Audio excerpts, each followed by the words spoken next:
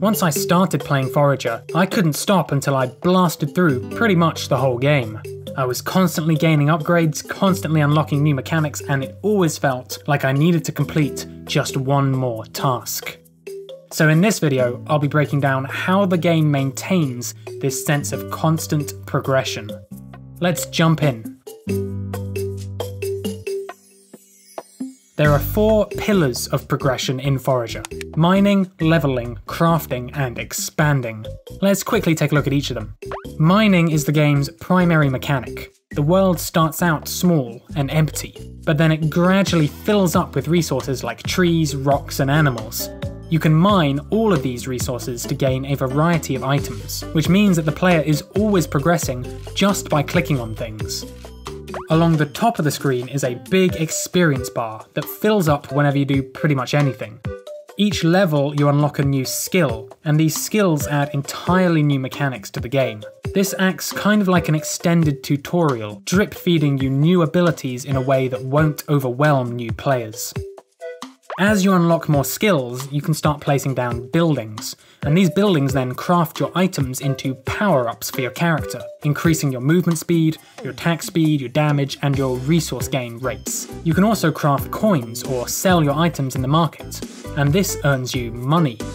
With the money you've earned from your buildings, you can then unlock more rooms to explore. This forms the progression capstone, because many of these rooms contain big set pieces of content that are memorable and that feel satisfying to clear. By themselves, most of these progression pillars would run out of steam pretty quickly. I do enjoy playing clicker heroes, but there's really only so many times I can click to make a number go up before I want to do something else. But Forager manages to stay consistently engaging because these progression pillars link into each other and form loops.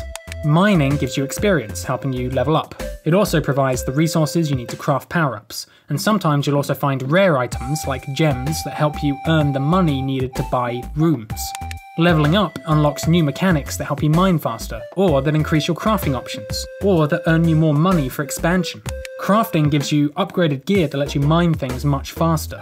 It can also gain you experience, and you can sell the crafted items for extra money. Finally, by expanding the map, you'll end up with more space, which means more resources to mine, more space for your crafting buildings, and much more experience. And so, progressing in any one of the 4 pillars can, directly and indirectly, progress you in each of the others. You might start off mining an area, then level up and choose a skill that makes your items sell for more. You might then sell all your gems, and use that money to buy a new area to mine in, bringing you full circle. These kinds of loops naturally emerge out of the game because each progression pillar is interwoven with the others.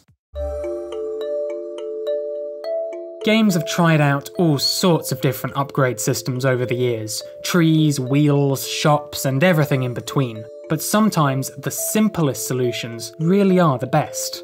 In Forager, you have 64 potential upgrades arranged in an 8x8 grid. Each quarter of the grid represents a different skill tree: foraging, building, magic, and combat. At the start, you can only pick the central 4 skills.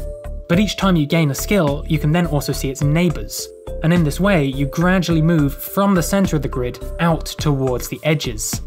The genius of this system is that it gently guides the player while still leaving lots of space for choice. The most important upgrades are clustered in the centre. You can assume that everybody will unlock these pretty quickly. The outer upgrades tend to be less impactful, but this means that the player is genuinely free to prioritise the ones that suit their playstyle.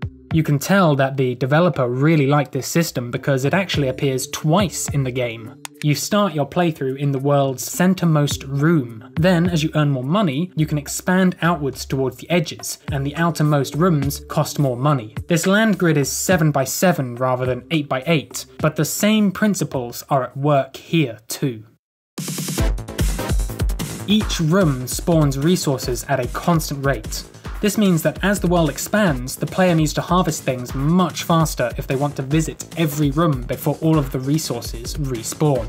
Because of this, most of your character's gear boils down to increasing your mining speed one way or another. Your gloves, your pickaxe and your sword increase your mining speed directly. Your boots let you move around the world faster, and your amulet increases the number of resources that you get from mining. Now, since the world increases in size as your player increases in speed, the duration of a complete harvesting run actually stays about the same, roughly 5 minutes. But since you're covering a much larger area in those 5 minutes, you'll end up with many more resources, and this helps you progress in the other 3 pillars. And perhaps more importantly, it just feels awesome to run through an area and obliterate everything in seconds. So, what can we learn? Forager takes influences from a lot of different games, which makes it hard to box into a single genre. The mining and the crafting feel a lot like Minecraft, obviously, whereas leveling up makes me think of idle games like Clicker Heroes. The skills grid distills the best part of RPGs, and the world itself gives off some strong Zelda vibes, complete with wise old men and puzzle dungeons. And in the end, it's this variety that makes Forager so compelling. You're constantly shifting between goals, improving one thing before improving another. And all of this is underpinned by the tried and tested loop of clicking on everything you see. So, my top 3 game design takeaways from playing Forager are: Number 1. Each progression goal should help you achieve the other goals. Many of Forager's progression goals wouldn't be so interesting on their own. To level up, you can literally just run in circles and click on everything you come across. But because these goals link into each other, the player will often start on one goal before transitioning into another, and then another, and this variety keeps engagement high. Number 2. Grids can strike a balance between guiding the player and giving them choices. Placing the most important upgrades in the middle of your grid ensures all players will get them. The edges of your grid can then contain upgrades that are more niche or more suited to a particular playstyle. Number 3. You can increase the player's speed and power to match the size of the world. Most of your character power-ups boil down to increasing your mining speed one way or another.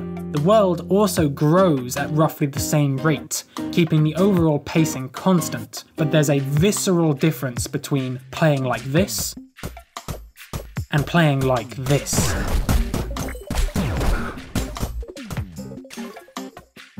As always, I could say a whole lot more about Forager, but this video is going to have to leave things here. I make a new design video every month, so subscribe if you want to see more of them. I'll also be back in 2 weeks to show you the recent development progress for Patch Quest, my monster riding, jungle crawling action roguelike game. Stay tuned for that. That's all for now. Thanks for watching.